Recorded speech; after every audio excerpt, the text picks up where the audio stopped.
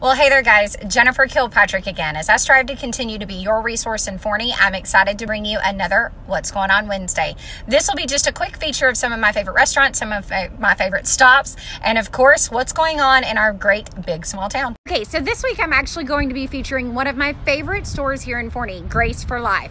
The reason that I like this store is because I can easily pop in and grab something for a game day or grab any specialty items, but most importantly, I love that they will do all of my team t-shirts, any work shirts, and they made a fantastic little cup because I always carry one of those around that I absolutely love and everything else. So I'm going to go ahead and take you guys inside, show you the store, and then we'll go from there. Actually located in the industrial park right behind Platinum Collision. So here is the front of the store itself, and then of course that over there is where they do all the magic.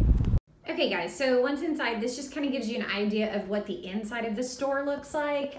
Have kind of the custom designs. You can see some of the designs they do here. They have flannels, and then of course they have spirit wear. I just love this itty bitty little jackrabbit shirt.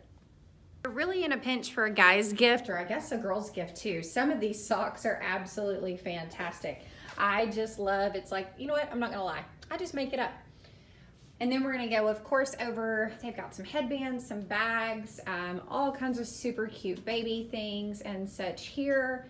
And then of course we have blankets and candles. And for those of you dance moms, there are tights and shoes just in case you forget.